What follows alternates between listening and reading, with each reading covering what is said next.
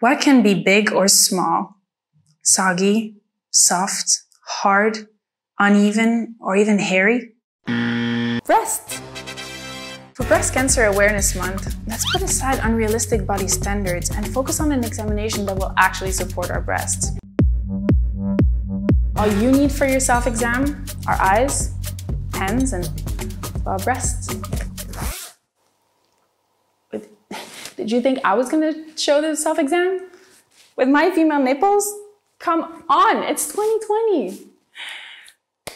Can't do that. Boys. Step 1. Top clothes off, put your hands on your waist, and take a good look at your breast. No, not the judgy type of look. The compassionate and caring type of look that would spot any dimple, rash, redness, swelling, or lumping. Check if your nipple has changed shape, if it's pointing inwards for example, and give them a little squeeze to see if any discharge comes out. Put your arms up and look for the same type of irregularities. Step 2. Lie down, put your hand behind your shoulder and use your free hand to examine your breast.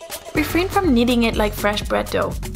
Instead, with a gentle yet firm rub, use 3 fingers to check for any lumps or swelling. With a circular motion, make sure you cover your entire breast area starting from your armpit and ending on your nipple. Repeat on the other breast. Step 3. Back on your feet, use 3 fingers again and do the same motion. Pro tip, your fingers can run more smoothly on your skin when using moisturizer. Are you feeling things in your breast? Good. That's normal.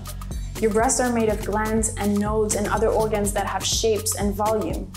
The goal of this exercise is for you to get familiar with your breasts so you can spot changes as soon as possible.